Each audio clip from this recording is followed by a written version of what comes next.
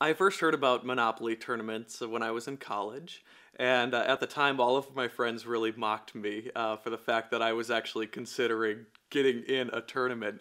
And I told them, I said, "You watch, I'm gonna participate in this, and one day I'm gonna end up winning it."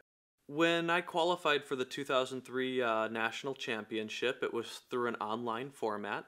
Hasbro took the first 48 competitors who answered a series of questions correctly and invited them to participate in the national tournament.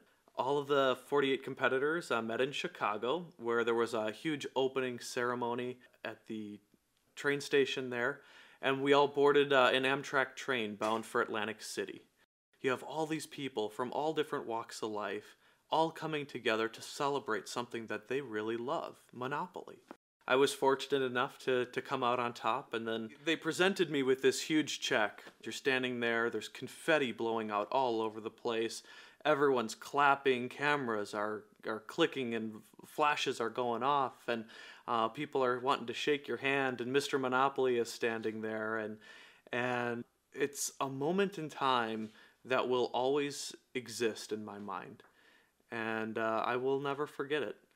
It's really a testament to the game to see how it's so loved from cultures around the world, for how everyone appreciates it for what it really is, and how everyone can sit down from across the world and play the game, and everyone is playing by the same set of rules, has the same understanding of the game, and shares the same passion for it.